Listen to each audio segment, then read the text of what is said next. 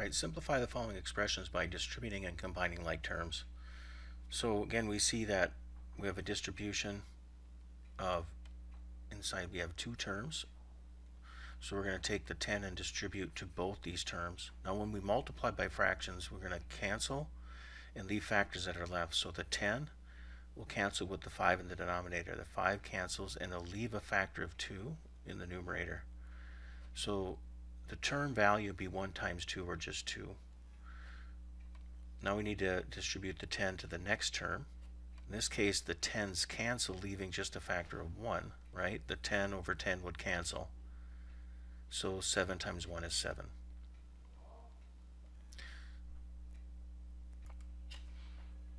Okay, so we get 2 plus 7, which is 9. Alright, the next term, we see again a distribution of 12 to two terms. So we're going to take the 12 and distribute it to the 2x over 3.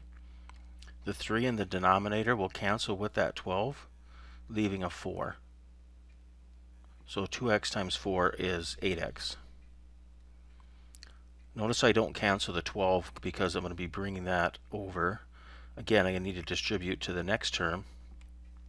The 4 in the denominator will cancel with the 12, leaving a 3. So I have negative 7. Remember our negative 1. We have basically negative 7 times 3, which is negative 21. So I cannot combine those two terms, so I'm done. Alright, going on to the next. Again, we just want to keep track of our composition in these.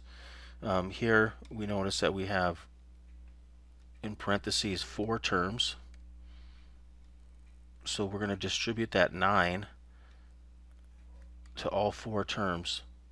So as I distribute the 9 to the 2x over 3, the 3's cancel, leaving a factor of 3. 2x times 3 would be 6x for that term. The 9 gets distributed to the negative 2/9. Again, the 9 in the denominator will cancel with the 9 that we're multiplying by, and it's just going to leave negative 2. Again, to distribute to the next term, the 9's again cancel, leaving just a factor of 1. So we would have just the negative 5x left from that term. And then finally, I need to distribute to the 1, the last term here. And there's nothing to cancel it, but I do need to multiply. 9 times 1 is 9. So the fractions are cleared, and I just have 4 terms left. We can combine like terms. We have a 6x and a negative 5x. We can combine those together to have just x. And then we have negative 2 and positive 9, which is positive 7. So we get x plus 7. Okay, again, the problem looks difficult. It looks long, but as long as we separate our terms. So if you look at our separate terms, we have parentheses and then a negative sign. So this negative sign starts a new term. And then again, we have another set of parentheses and then another negative sign that starts another new term. So here we have 3 terms. In each of the terms we have a distribution. So the first term, the 16, gets distributed to 2 terms.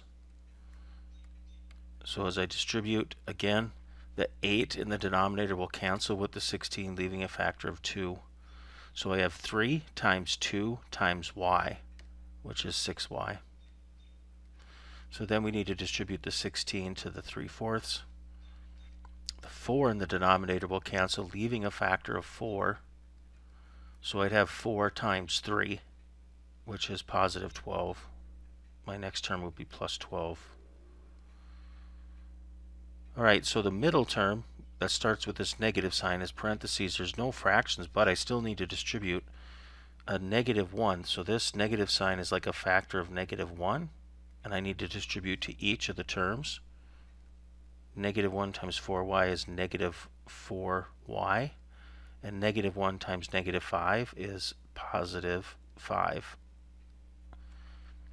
And then finally the last term that begins with the negative 18, that negative 18 is going to get distributed to both of these terms.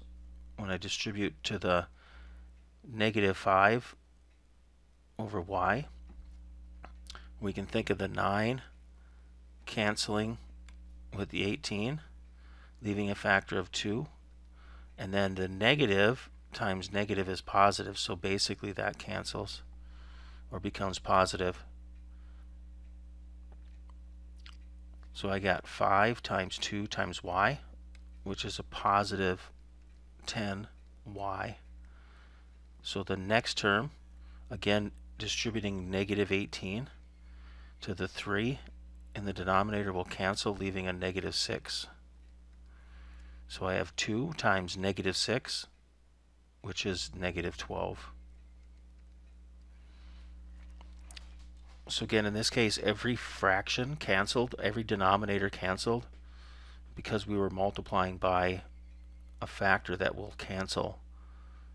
So we're left with just terms. We have common terms. We have y terms. So we have 6y and negative 4y and 10y. So 6y and negative 4y is 2y. And then 2y and positive 10y is 12y. So then the constants, we have a positive 12, a positive 5, and a negative 12. So the positive 12 and negative 12 will zero out, leaving just plus 5. So we get 12y plus 5.